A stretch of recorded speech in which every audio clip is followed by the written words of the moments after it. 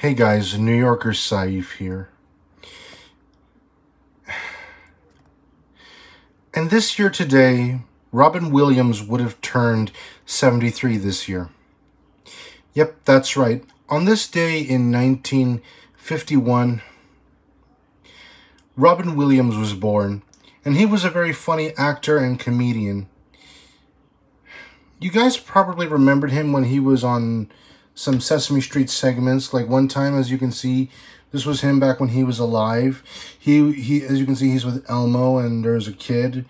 But in this segment, you know, he asked Elmo and a bunch of kids if the two-headed monster could play along with him, could play baseball with them, or if they could ask him to take a hike.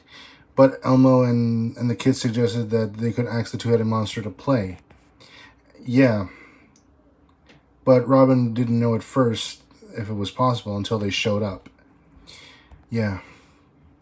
So Robin, if you're watching this in heaven, happy heavenly 73rd birthday to you, sir. I hope you have a good one. I wish you were still here.